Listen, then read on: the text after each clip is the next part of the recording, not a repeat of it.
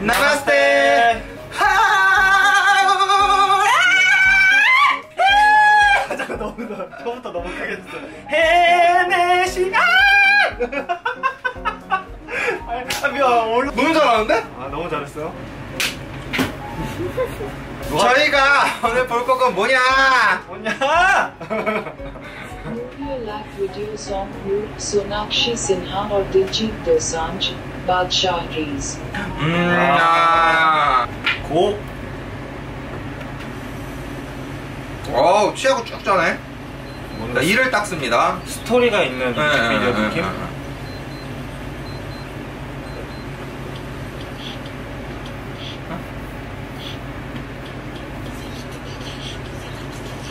오! 뭐지? 갈라져 반으로.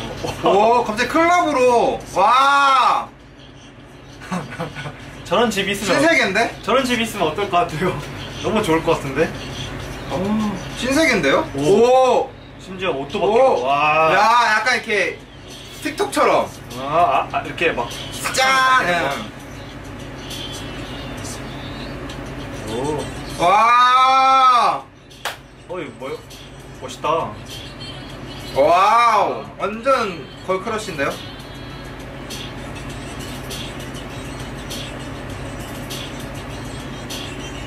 와, 이 머리 쓰신 게 되게 힙하다. 네, 이렇게 쓰신 거? 와우! 예, 오! 오! 야.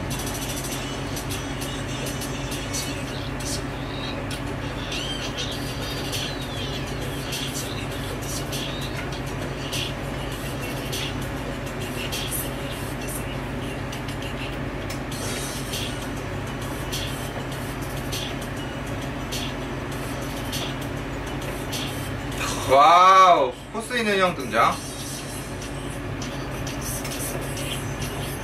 근데 나 하나 느끼는 게 이게 너무 화려하지 않아? 그 뒤에 이 LED나 뭐 세팅 네, 자체가 네. 와, 하트를 알려주셨네. 하트 손가락 하트. 굉장히 화려하죠. 의상도 화려하고. 네네.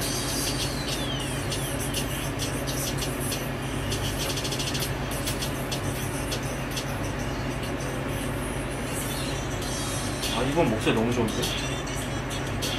R&B 가수인 것 같아. 근데 여자분이 너무 건강한 느낌이에요.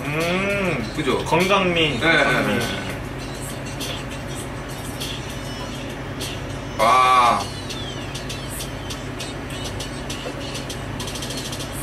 야, 트랩. 다다다다다.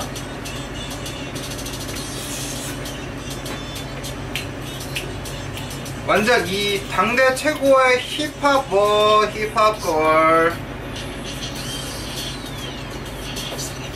와. 요 춤은 이렇게 했나봐요. 요 춤을. 이 포인트 댄스.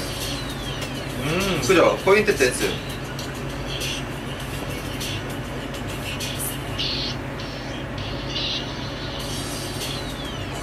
와우. 이 케미가 좋네요. 네. 세 분 케미가 전 친한 것 같아. 마치 다시 돌아왔네? 돌아온 여자. 돌아왔지만 그 도장 찍혀있어. 도장 찍혀있어.